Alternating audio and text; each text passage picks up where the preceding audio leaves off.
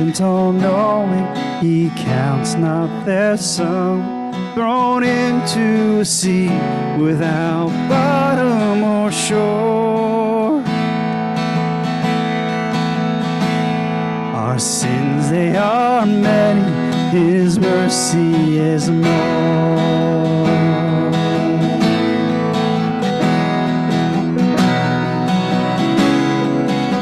Let's sing verse 1 again. What love could remember, no wrongs we have done. Omniscient, all-knowing, he counts not their sum, thrown into a sea without bottom or shore. Our sins, they are many, his mercy is more. Praise the Lord, praise the Lord,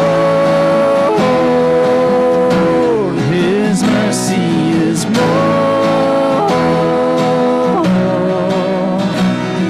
Stronger than darkness, new every morn. Our sins, they are many, his mercy is more.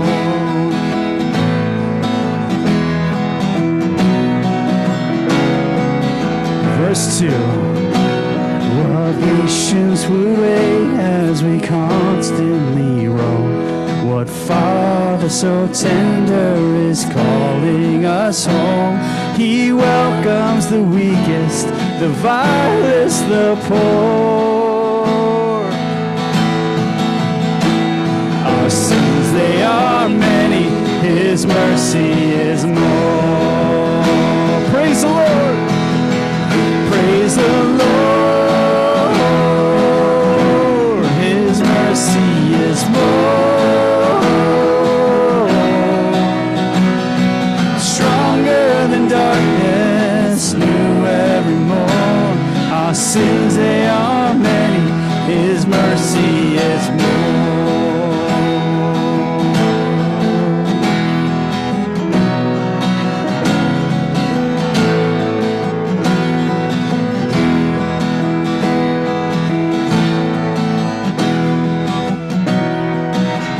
Verse 3. What riches of kindness he's lavished on us. His blood was the payment, his life was the cost. We stood neath the debt we could never afford. Our sins, they are many, his mercy is more. So much more,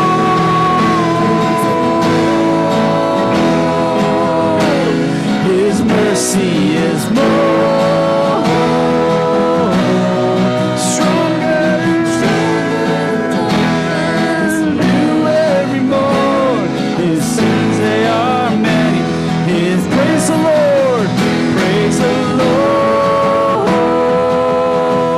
His mercy is more.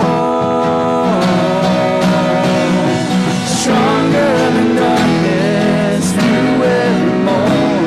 Our sins, they are many, his mercy is more. Our sins, they are many, his mercy is more. Praise the Lord, his mercy is more. Stronger than darkness, new every morn. Our sins, they are many, his mercy is more. Our sins, they are many, his mercy is more.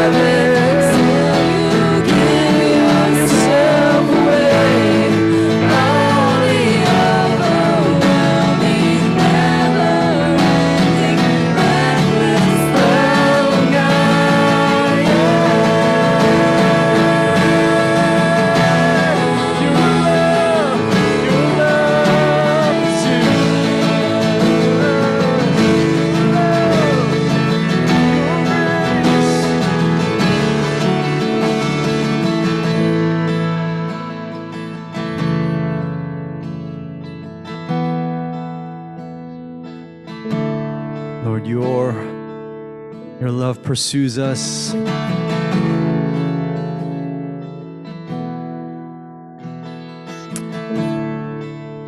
Lord, it is astounding that though you know us,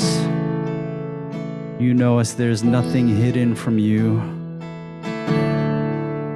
and yet you still pursue us. Lord, you call us by name.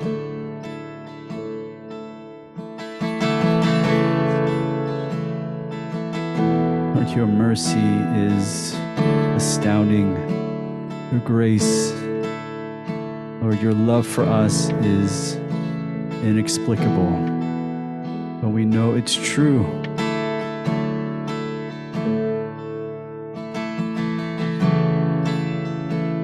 Lord, thank you for this truth.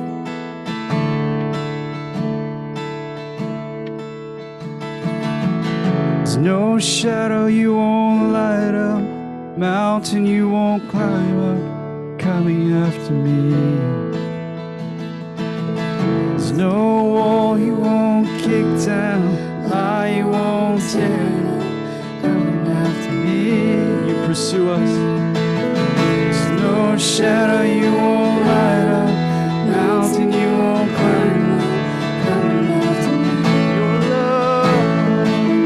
There's no wall you won't kick down, lie you won't tear down, coming after me. There's no shadow.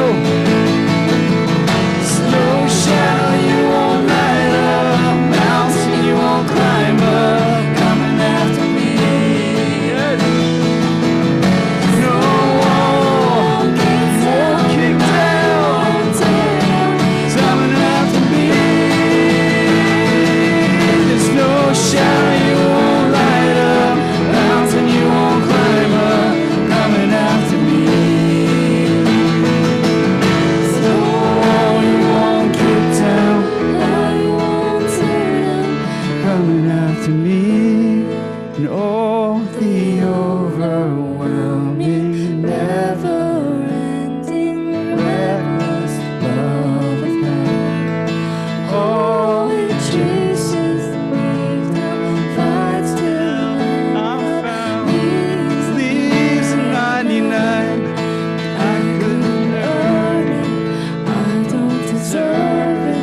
Still, you give yourself away. Holy, overwhelming, never-ending, reckless love of God. Lord, we praise you. Lord, Hosanna in the highest. Lord, come save us. We beseech you. That is our prayer this morning. Lord, we are in need of your mercy every moment of our lives. Lord, thank you for your abundant mercy and grace. Amen. Amen. Well, good morning, everyone. Please have a seat.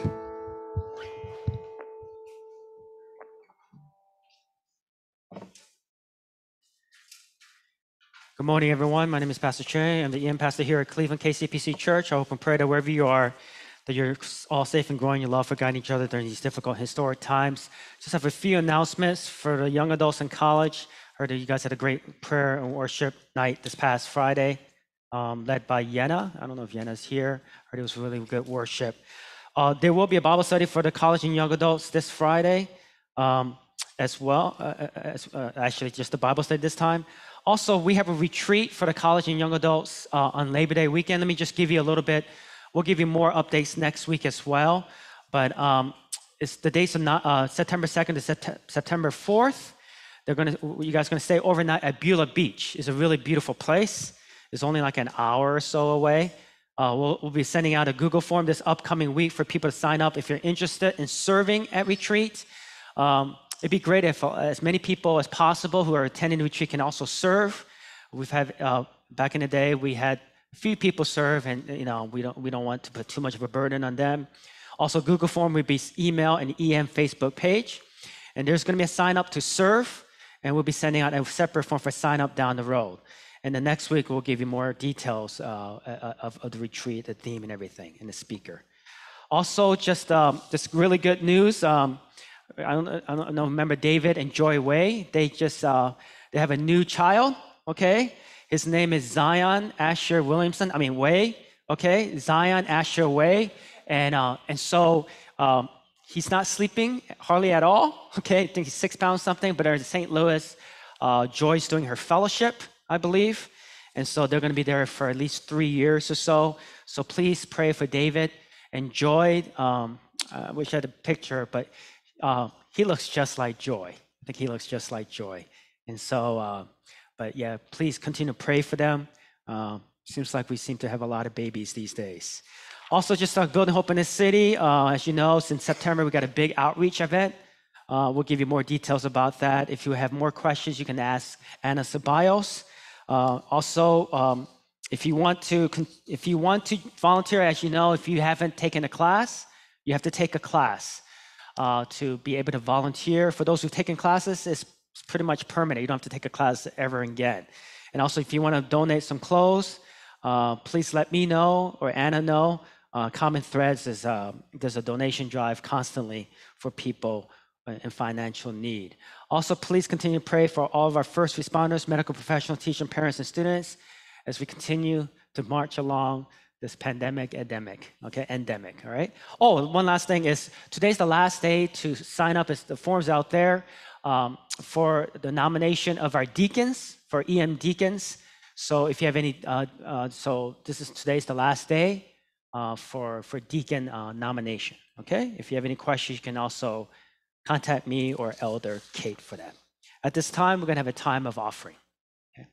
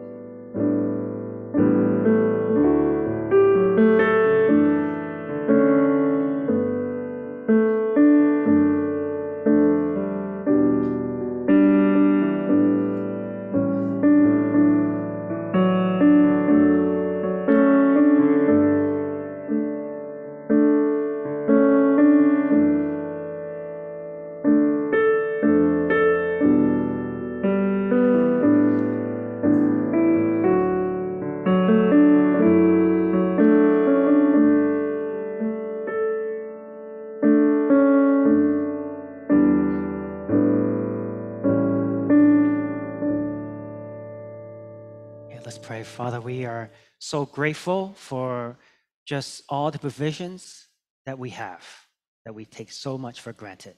May we have a grateful and thankful heart. We thank you so much for giving us the greatest gift, your Son. We thank you so much for the opportunity for us to bless others, to give to others, Lord. May we continue to do that as followers of Jesus Christ. We pray all this in Jesus' name. Amen. If you could all stand up, let us join together in confessing our faith, the Apostles' Creed. I believe in God, the Father Almighty, maker of heaven and earth, and in Jesus Christ, his only Son, our Lord, who was conceived by the Holy Ghost, born of the Virgin Mary, suffered under Pontius Pilate, was crucified, dead, and buried. He descended into hell. The third day he rose again from the dead. He ascended into heaven and sitteth at the right hand of God, the Father Almighty. From thence he shall come to judge the quick and the dead. I believe in the Holy Ghost, the Holy Christian Church, the communion of saints, the forgiveness of sins, the resurrection of the body, and the life everlasting. Amen. Knowing that we've all sinned and fall short of God's glory, let us confess our sins to God together at this time in silence.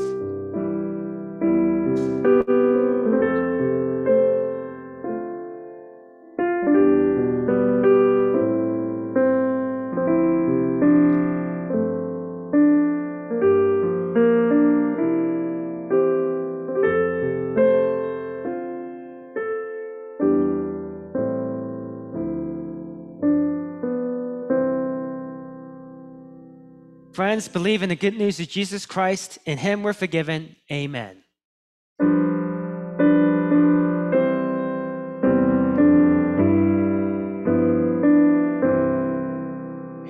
Glory be to the Father and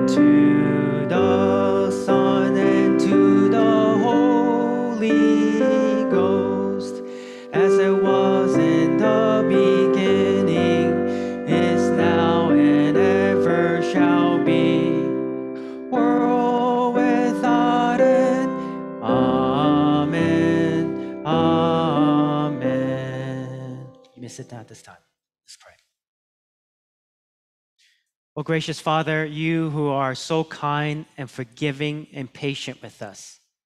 You say in 1 Corinthians chapter 13, love is patient. You are so patient with our indifference, rebellion, with our thoughts that are not from you, but from the world, for our pride and arrogance, thinking that we are the ones who built ourselves. Forgive us for our sins. But we know by the graciousness of what happened on the cross, we're completely forgiven and completely righteous in your eyes. We thank you so much for that truth and that promise.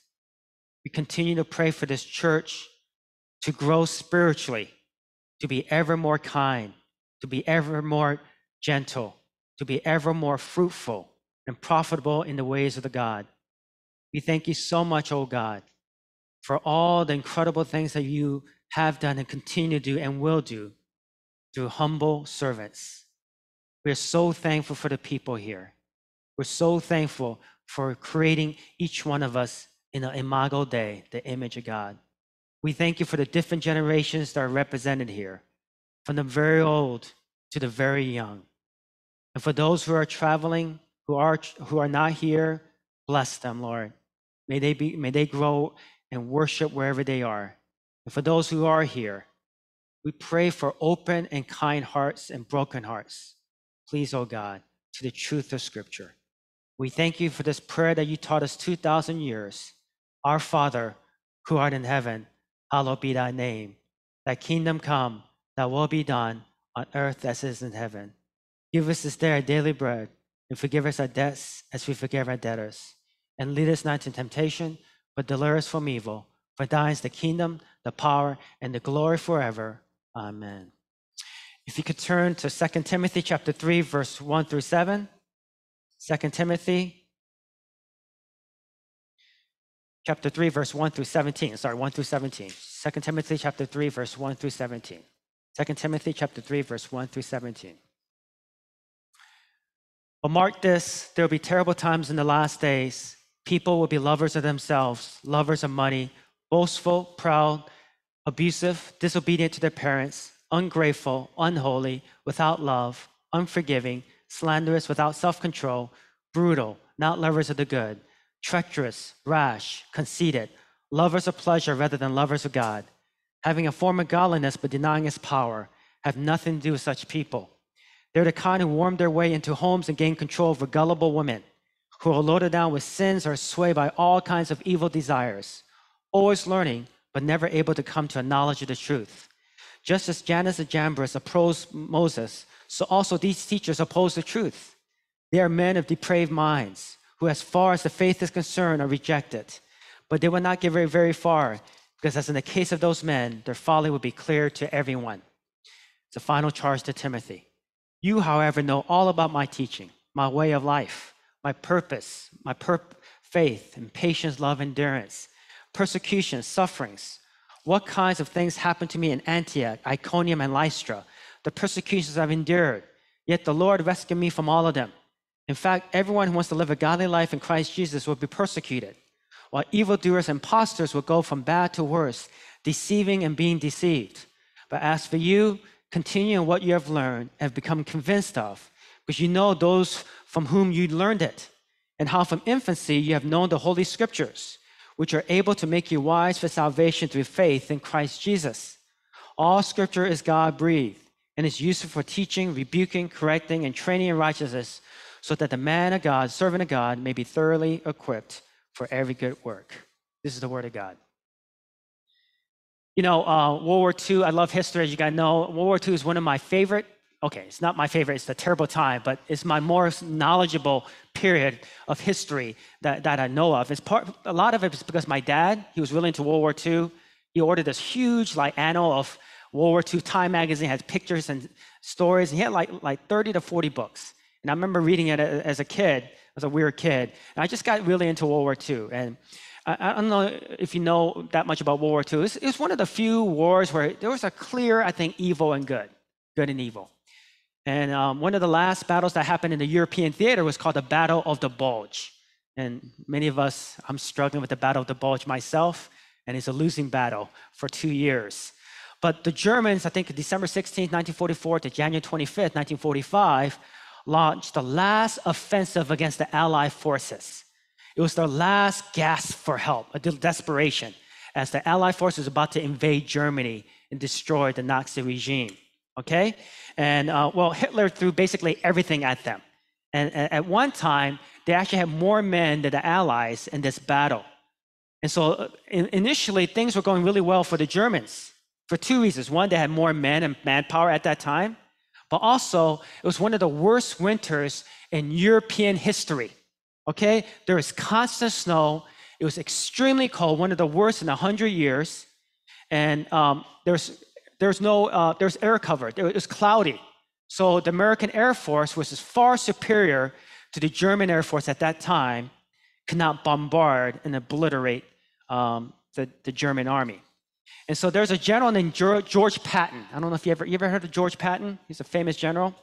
He actually awarded a medal, of all people, a chaplain, okay? And it's because he ordered the chaplain to pray for the snow to lift and for the clouds to break up so the Air Force can come and bombard the heck out of the German army. And indeed, and that's what happened. The chaplain actually prayed, and the skies opened, and the American Air Force obliterated the German tanks and artillery and all that. And he got a medal for that, for his prayers being answered. I wish I got a medal every time my prayers got answered, okay? Well, one of the key cities during that battle was a city called Bastogne. It was in Belgium, okay? And this city was very important, okay? If the Germans broke through the lines or broke through the city, basically there would be a huge wedge, a huge bulge that separated the Allied armies, the British army in the north and the American armies like in the south, okay? And there was a brigadier general. His name is Anthony McAuliffe, okay? He's going to be famous, and this is why. His forces were surrounded by the German army. There's no hope of rescue or escape.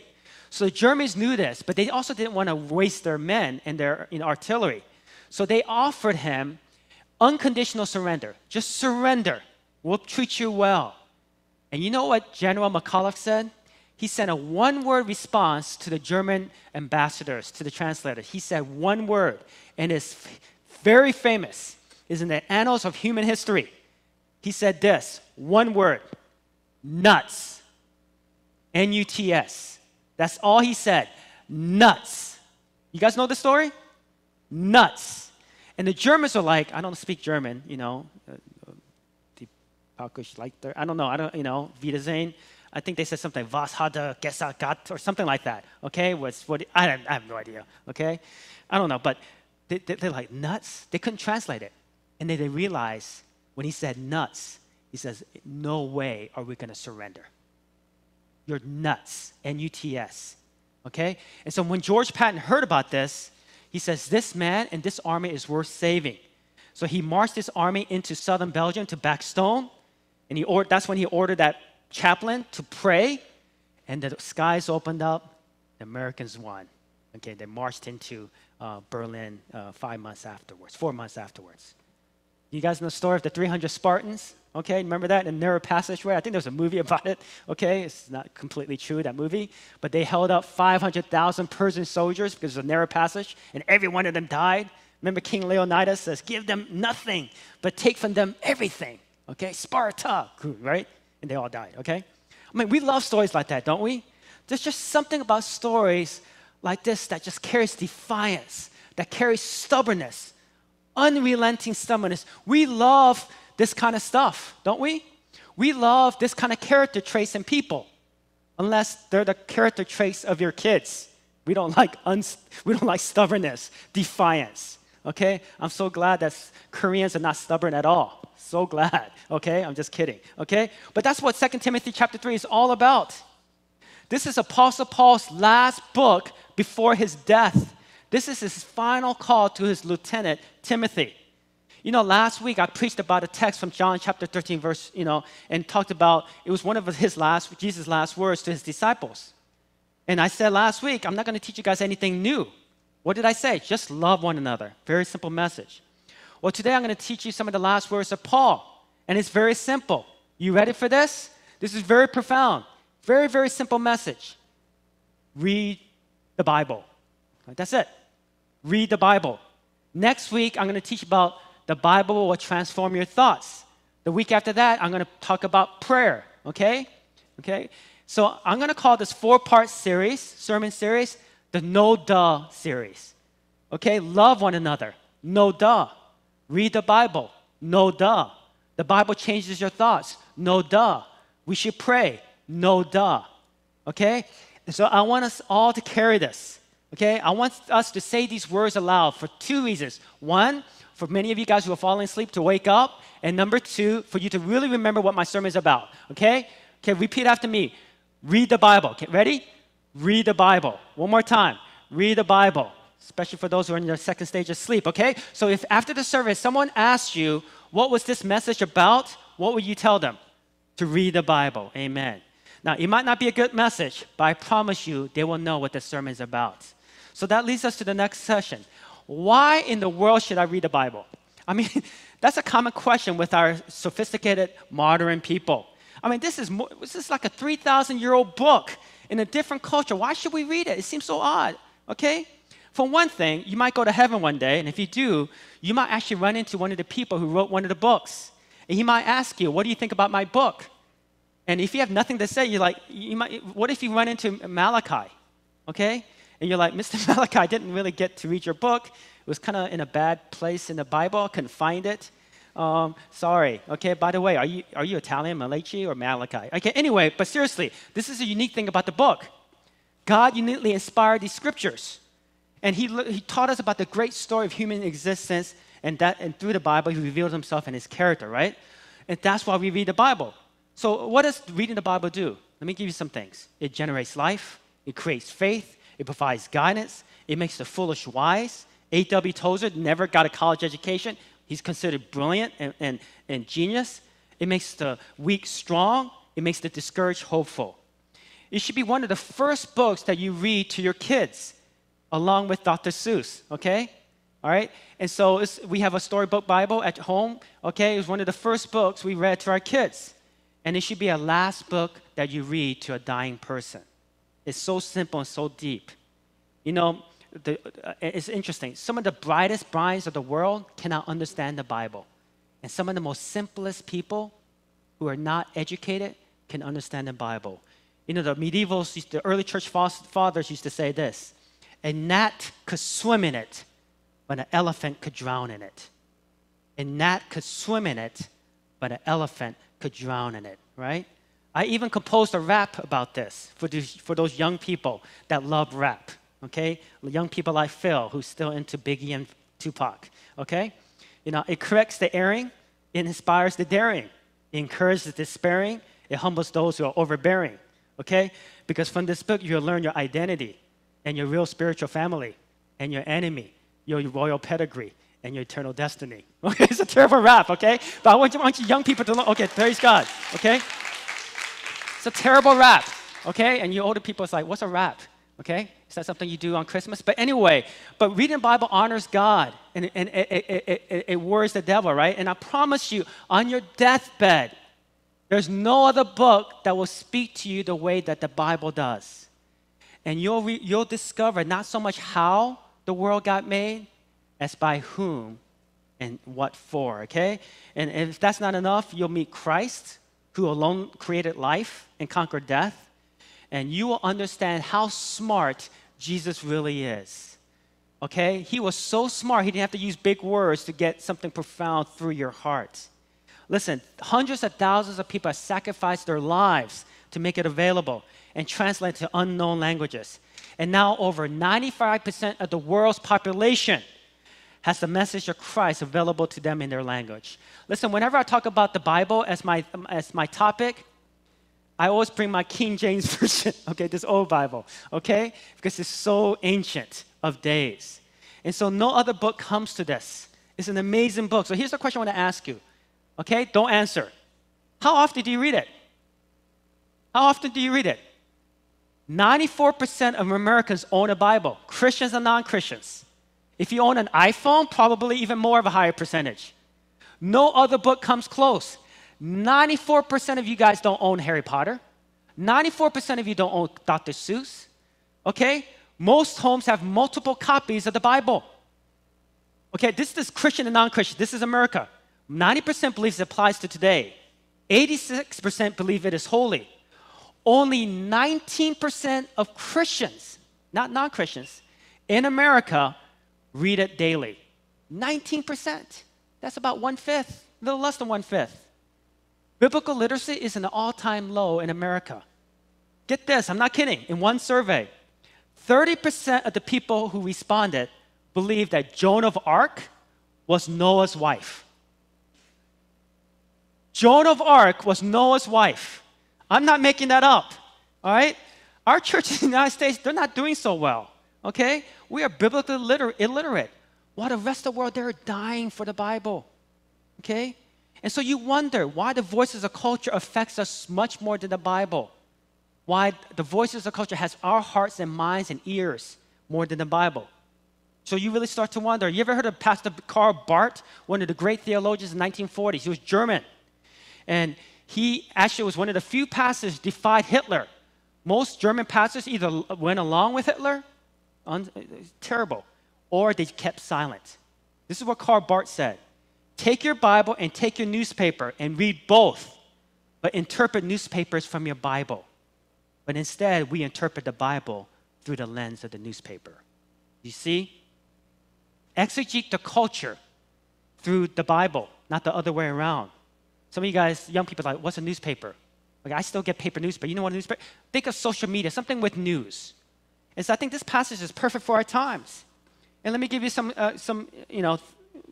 context. In verses 1-9, Paul prophesies about the world, about the last days. And when I say the last days, I'm not trying to scare you that he's going to come tomorrow, or they could mean 1,000 years, okay? It just means our time. And let me ask you, do we merely join the chorus of the world's voices? What do we do? How do we live in such an unstable and wicked time? Okay, and so in verse 10, it says, you, however, you live differently, like Paul. And he tells them about his life, endurance, and love, okay?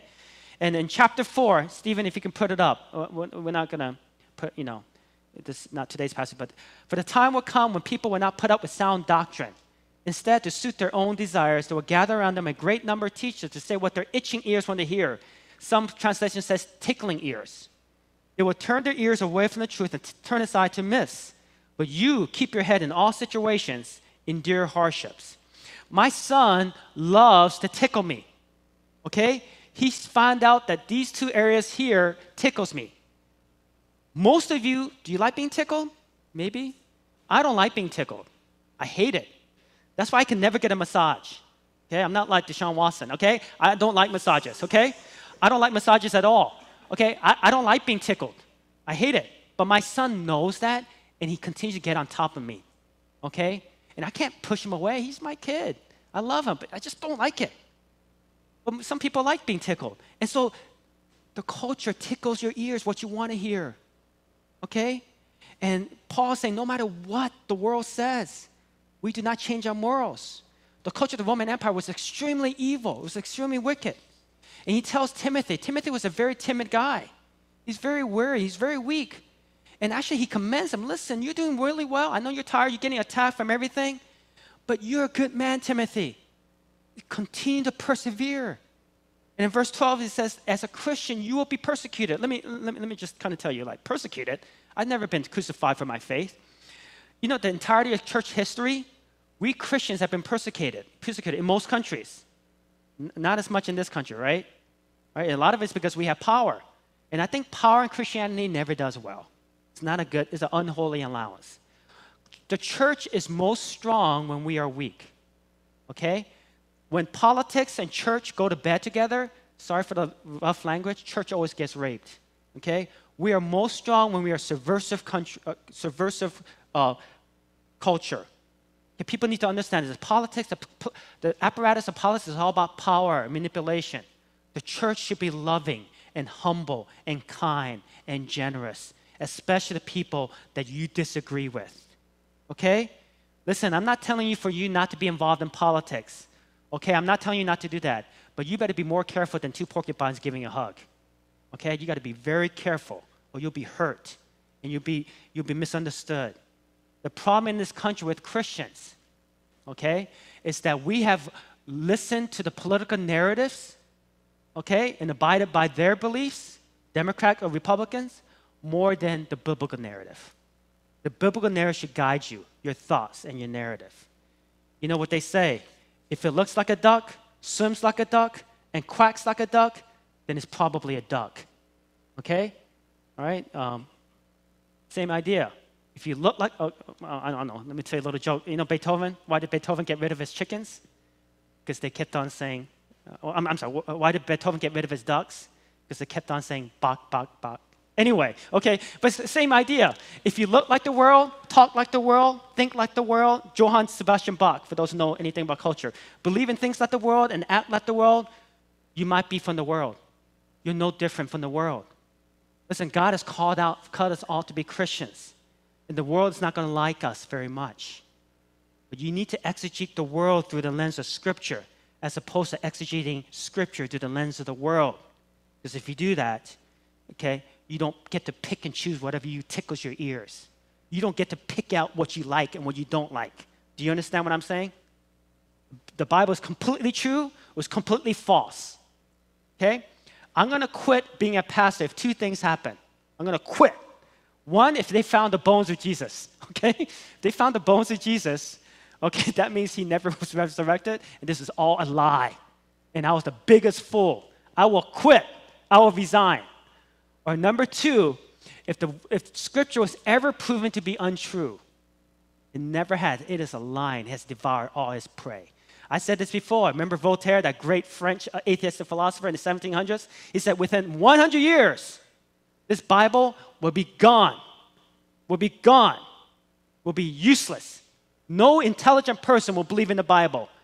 You know what happened? One of his houses in Paris became the headquarters for the French Biblical Society. God is funny, isn't he? He always wins. You know, I used to speak at a lot of college retreats because back in the day, I used to be really cool, okay? Young people used to like me. I know that's hard to believe, but back in the day, I got invited a lot to college retreats. And they get all excited, right? Especially the last day. But then I always warned them, hey, you know, after this retreat is over, you're going to go to the pit. Not Pittsburgh, but there are people around there. They want to tickle your ears. You have to hold your position. It's great to be pumped up and jumping up and down 48 inches from the air, but one day you're going to go out, and those bullets are real. By the way, I think college life, college culture, college schedule is ideal. It's great for spiritual growth. I think it's amazing for spiritual formation because you can live with other Christians, be around other Christians, have Bible study, have time to worship, pray together. Okay? I think it's a great time for spiritual growth. I think college life is ideal and great for spiritual death. Okay? For complete spiritual deformation. Hang out with other hedonists. You can live with other hedonists and be with other hedonists. I think it's great for spiritual deformation. But when you graduate after 4 or 5, if you go to K, 6 or 7 years, you will hit the full force of culture. By the way, in no way am I telling you to live in your little Christian bubble, your little Christian ghetto. Okay, God calls you to be holy, set apart, but also to live in the world, but not of the world. Okay? But when you're being faithful to God, God has a wonderful promise to you. Okay, here's the wonderful promise to you. All that desire to be godly will be persecuted. Isn't that very encouraging? All who wants to be godly, you will be persecuted. Not physically, but you'll be laughed at. So how are we to respond? In verse 13, it says that there will be imposters. You know what that word imposters comes from? It comes from the word go well, W-A-E-L. Okay, and the word well means magician, wizard, false teacher. It means imposter. And that's where we get the word well, like W-A-I-L, for those who can spell, W-A-I-L. It means to someone who howls. Okay, and Paul is basically giving them comically a name. It's because when the imposter magicians came, when Solomon came, when Lord Voldemort or Mayor or whatever, Harry Potter head, what's Lord Voldemort? What's the Harry Potter head series? Okay, when these false magicians come into the city, they will start howling. They start wailing. Listen to us, our voice. Listen to our voice. But then he says in verse 14, you, however, continue to abide. Learn from me. So this is my translation, the CHE version of the Bible. Even though there might be a million voices out there, saying a million cool things, there's a lot of things in our society that progresses, and that's good. It's good that we created an internal combustion engine 150 years ago. I don't think any of you guys walk to church, have you? Okay? Now we have electric cars as well, and that's good. They're not here. That's good, Elder Carl. That's good, Elder Jay. In fact, that's one of the requirements to be an elder. You have to have an electric car. It's good. Okay, I'm sorry you have a Honda Pilot, but if you hit someone, you beat everybody. But anyway, none of you guys walked here, right? There's no horse stables here, is there? Okay, there's no horse parking here. It's good that we've progressed. Okay? It's good to have AC, amen? Okay, instead of just what my parents used to do. I used to live in Georgia, hot and humid in Georgia, right, Jen? It's hot. And back in the day, we didn't have an AC. So my dad would have a roll of Korean newspaper and go like this. This is our AC. Okay, this is your AC. Okay, all right? It's good that we have AC. That's good. Okay, someone asked the great leader of Singapore, what's his name, Lee Kyung-woo, what's the economic secret, economic miracle of Singapore? You know, Singapore is really hot. It's really hot. I've been there. High 90s. Okay, it's near the equator. Someone asked him, what's the secret of this economic miracle in Singapore? And you know what he said? Because back in the day, it was just small fishing town. You know what he said? It's when the air conditioners started coming to our country, okay? And people started doing business here, okay? It's good that we have a society that's progressed technologically, medically, transportation. Remember the 1880s, President Garfield, the Mentor, Ohio? He died. He got shot, but it was his doctor that killed him. He didn't wash his hands. They just messed him up.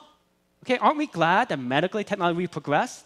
Okay? You single guys who wants to date, don't pick up your date riding in a mule or a donkey unless you look like Shrek. Okay? And your date's name rhymes with B-O. Nah. Okay? And so things need to progress. It's good. We need to progress. We need to change on things that God does not speak on. But on stuff that God speaks on clearly, on the issue of creation, sin, salvation, the Word of God, eternal life, the Trinity, that does not change. Because the ways and knowledge of God is far superior, far better, and far gooder for humanity than your sophistication and your intelligence. So there are some areas that we do not change on, and God will not change on them either. Listen, this is very important. There's no Gallup poll on God, on how you think about Him. There's no spin doctors hired by the kingdom of God on doctrinal matters. He calls for worship of God, not suggestions. You understand? Listen, the Word of God, listen, some of you read the Word of God, you're not going to like it. But you got to have faith. It is best for humanity. If you liked everything in the Bible, then He made the Bible in your image, according to your likes. And then He will not be a God. I saw this on Facebook the other day, okay? It says, random churchgoer, I did not like worship today. Pastor Francis Chan, that's okay. We were not worshiping you. Right? Random churchgoer, I did not like worship today. Pastor Francis Chan, that's okay. We were not worshiping you. Do you understand? This church is not about you. It's about Him. So Paul tells Timothy, stand your ground, Timothy. And in verse 15, 16, he kind of tells us the nature of the scripture. That was holy writing. It was inspired by God. And he says, you continue, for you learn from your mother, Eunice, which is a great name, and your grandmother, Lois. And he's saying that your heroes, your mama and your grandmama. And from his infancy, Timothy was taught the scriptures from his grandmother and his mother. How many of you have godly grandmothers? Okay? How many of you? They've gone through so much suffering, right? Especially if they're from an Asian country. Okay, they've gone through a tremendous amount of suffering. And yet we learn from them. We believe, we knew it from them, scriptures. We learned from them. And then eventually we had your own faith. And you believed in it. And then now Paul is calling us to continue in it. You know, my mother is a hero of the faith. My mother, she's 86 years old, born in 1986 on June 1st, UN Children's Day. Okay?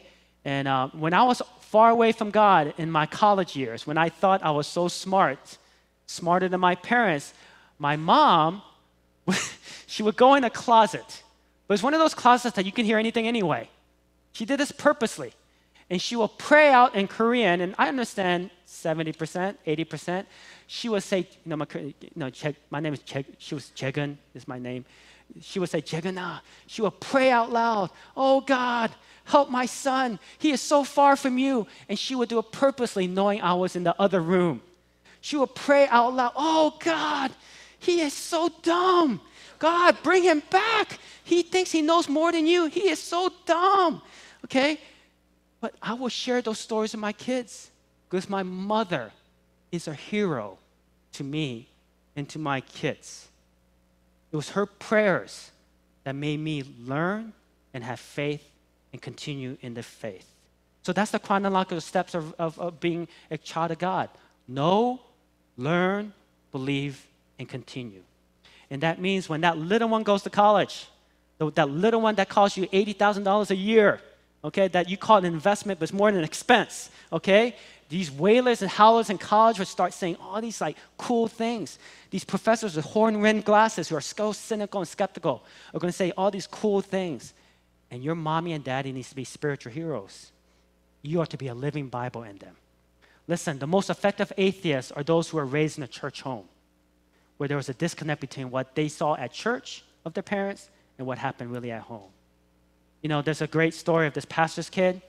Okay, this pastor had a tendency of walking outside the neighborhood by himself and praying. He walked and prayed. So one day, they couldn't find their 4-year-old son. He was lost. They looked everywhere and they found him walking outside by himself. So, what are you doing? We worried about you. You're 4 years old. He says, I'm just walking and praying like my daddy. You see, they learn things from us, good and bad. So are you a spiritual hero to your kid? Listen, when you meet Christ face to face, you know, what are you going to say to him? You're gonna dispense your accomplishments? Oh, I did. He's okay, whatever. Okay. You think he's going to be impressed that you're the CEO of Apple? Okay. Tim Cook. Okay. Joe Bozo, whatever from Amazon. Okay. You think he's going to be Jeff Bezos, whatever? You think he'll be? No, he's going to ask you, have you been faithful? Are you a living Bible to your kids? Are you a spiritual guy? Are you leading your kids to the faith? And so he tells Timothy, continue in the faith of your mama, Eunice, and your grandmother. And in verse 15 and 16, he says this, we are to have a lofty view of the Bible, okay? He says the only wisdom that leads to salvation. Listen, man left to himself, woman left to himself cannot write the Bible, okay? If it's left to ourselves, it always leads to just good works, incarnation, pantheism, philosophy, mysticism. Man and women will eventually just glorify themselves. It's all going to be about you find yourself. But the Bible is a book that, I love this quote, the Bible is a book that man would not write if he could write it, and a book that he could not write it if he wanted to write it. Did you hear that? The Bible is a book that man would not write it if he could write it, and a book that he could not write it if he wanted to write it. You understand? Humans by themselves cannot invent the Bible. Aren't you so glad that our culture has outsmarted the Bible? Okay? Aren't you glad? And it says here further that the Word of God is inspired.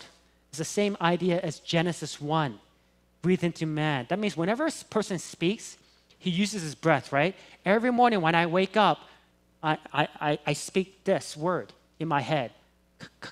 It's my breath. It's Che breathe. Coffee.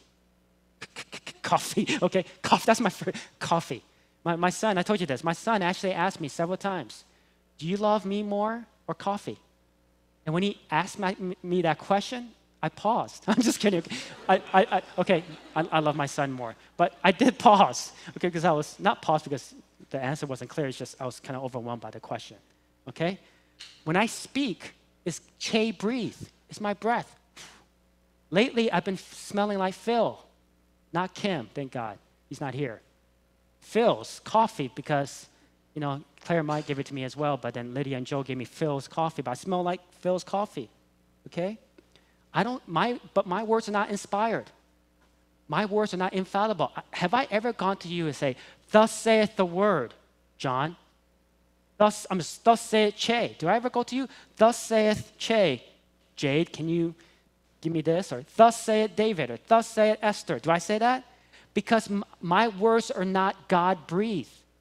That word God-breathed comes from theopneustos. It means basically the Spirit of God, the breath of God. He's giving the nature of the Bible the highest status. He's saying that when you read the Word of God, you're reading the very breath, the very lips of God. Okay, this is called the high view of Scripture. It is the inspired Word of God. And not only that, it also is profitable. It can rebuke you. It can train you. It can convict you. How many of you guys have ever heard a message, maybe even me, where you thought, oh my gosh, Pastor Che has been reading my mail. He's been a fly in the wall of my house. Or maybe he's heard me in the middle of the night as I speak to myself. Or maybe you elbow your spouse and say, did you tell Pastor Che something about me? How many of you guys have done that? It's not me. It's the Word of God. It's convicted you. It's revealed something to you. It says the Word of God will go down to your marrow and your joints and your bones and reveal the secrets of your heart. It will convict you. And then it says it will train you. The Word of God will train you. It's the word where we get the word pedagogy. You know what pedagogy is? Okay, my kids are learning piano and violin, like all good Asian kids, okay? And it's pedagogy, okay? And so it'll completely reorient you. That's how Paul saw the Bible. It will reorient how you view the world. It will transform you. And the Bible will change you if you let the Bible change you. So next time you read the Bible, don't just say this. Open your word to me. That's good. Don't say that. But a greater prayer would be this. Open me to your word. Open me to your word. Destroy my arrogance of what I think the Bible should say. Just open me to your word. It's a true story. About 100 years ago, there was a Welsh steel worker, and he was an alcoholic. He was abusive to his wife and his kids. And one day, he accepted Jesus Christ as his Savior and Lord. And all his friends, his old cronies in crime, used to make fun of him. It's like, do you really believe that God changed water into wine? And he's like, yeah, I believe it. Because in my house, he turned liquor into furniture. He turned liquor into furniture. Because all the extra money, all the money I used to spend on liquor, now my wife uses it for furniture. Okay? And the point is this. My life has changed so much, and now my home has changed so much, and my wife has changed so much, and my living room has changed so much. That's how the Bible changed him. So when you read the Bible, pray, open the word to me, but also open me to your word, okay? Listen, I'm going to be very clear. I'm going to be very personal now. KCPC, there are howlers and wailers out there, okay? And I'll be very honest. We are illiterate, biblically, many of us. Many of us have heard hundreds of sermons. Preaching of the word is not to be a substitute to your own reading. We are to be a supplement. Do you understand? For many of us, the only time you read the Bible is on Sunday. Okay? And that's why you're swayed by the winds of culture. That's why you're like, oh, that sounds so good. Oh, yeah, I'll believe this. Oh, yeah, that's cool. It's a cool thing to do. You have no foundation. You have no convictions because you don't really read the Word of God. You don't think, and I'll talk about this next week. The formations in your head and your mind and your heart is formed by what you listen to and what you see and what you believe in, what tickles your ears. Okay? In my former church, it had a lot of strengths and weaknesses. Anna Ceballos knows. Our church, our strength is energy. Our young people, those who are 53 and younger, very young. We have a lot of hunger here. Okay? My other church, they're more outreach-oriented. But honestly, there's some judgmentalism, narrow-mindedness, and I think they were way too political, to be honest. And unfortunately, I think they align themselves to a particular party of our nation. And but they're older people. They're very biblically literate, very literate. I preach differently there. Okay? I don't know if there's old sermons of me at Scranton Road Bible Church. I preach way different. One thing, I preach much longer. So you're blessed. They want it longer. especially the Black Americans. They're like, why are you only preaching 45 minutes? We want an hour and a half. I'm like, oh, are you serious? Okay. One time, Tommy and Jamie, they're not here. They heard a sermon without AC in July in Scranton Road Bible Church for 81 minutes. So aren't you glad? Okay? I preached differently there. I was much more exegetical. I was much deeper in Scripture. And I'll probably get there. But we need to be more biblical literate. I really do. You young people, no one has outsmarted the Word of God. This is the book of God. Okay? And there's some things that you just do not change. They're the absolute truths of God. So next time you read a newspaper or social media or TikTok or Instagram or Facebook, whatever news that you get, put it next to the Bible. You exegete this through the lens of Scripture, not the other way around. You don't get to pick and choose whatever you want to tickles your ears. Because there's a lot of howlers out there. There's a lot of wailers out there. There's a lot of Sodomon. There's a lot of Lord Voldemort, whatever. Okay? Listen. But you, however, you stick with Jerusalem. You stick with Antioch. Don't worry about the gatekeepers, the fellows from Hollywood or Bollywood or Dollywood or any wood that eventually his ideas will be burnt up and be temporal. But you stay with the Bible, all right? Because it's eternal and it's true. Because I can find no better system, no better word. In fact, Dallas Willard said if Jesus Christ himself can find a better book, a better system, he will live by that system. But there is no better system. There's no better system of morality, salvation, and how to live life. No other book explains the creation of the universe, life, civilization, that answers the important questions of life, sin, evil, redemption, and even life to come. KCPC, we need to continue with the Ancient of Days. Do you understand? Because in the day of wailers and howlers, may we stand true and be courageous, because the world will think we are nuts. Okay? But who cares? May I be a fool in Christ, because that's the truth of Christ. Amen? Let's pray. Father God, I thank you so much for the Word of God. It is living, it is God-breathed, it is perfection. Forgive us when we pick and choose what we want to hear according to the ideals of culture. Father, we pray for biblical literacy in our church. Not only do we just listen to it once a week, we'll be reading Scripture daily, not out of guilt or condemnation, and not to be legalistic about it, but it is your love letter to us. Your love letter to us, how to live life. So we thank you and praise you. In Jesus' name we pray. Amen. At this time, if we could all stand up and worship.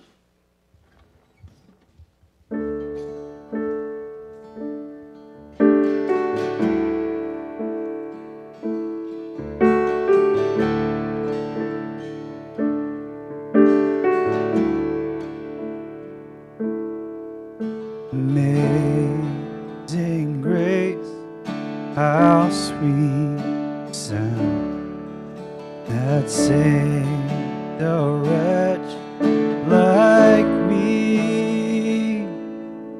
I once was lost, but now I'm found. Was blind, but now I see. Verse 2, 'twas grace. 'Twas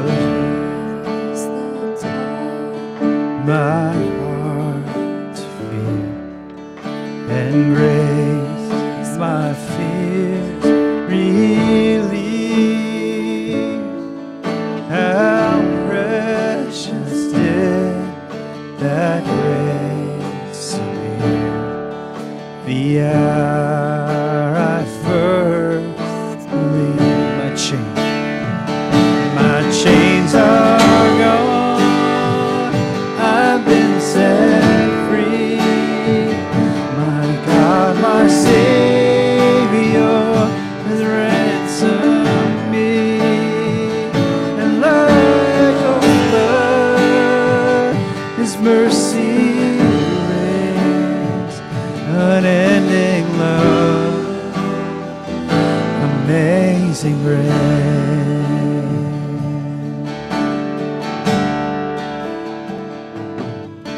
The Lord has promised good to me.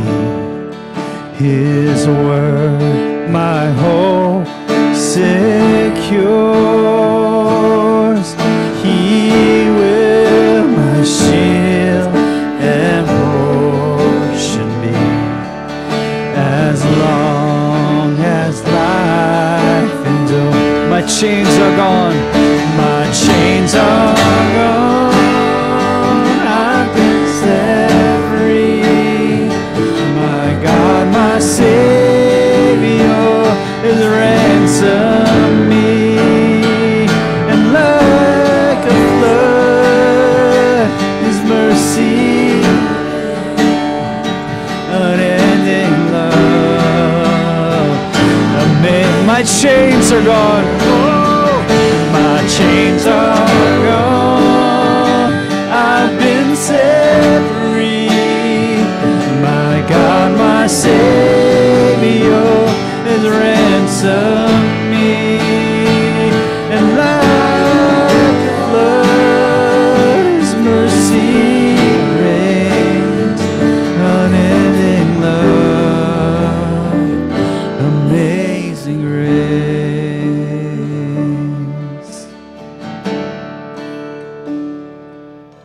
The earth shall soon dissolve like snow. The sun forbear to shine, but God who called me here below will be forever mine. Will be forever mine. You are forever mine. Okay, let's pray. Now to Him who can do immeasurably more than we can possibly ask or imagine. To Him be all the glory, honor, and praise. We pray all this in Jesus' name. Amen. God bless you. Have a great week.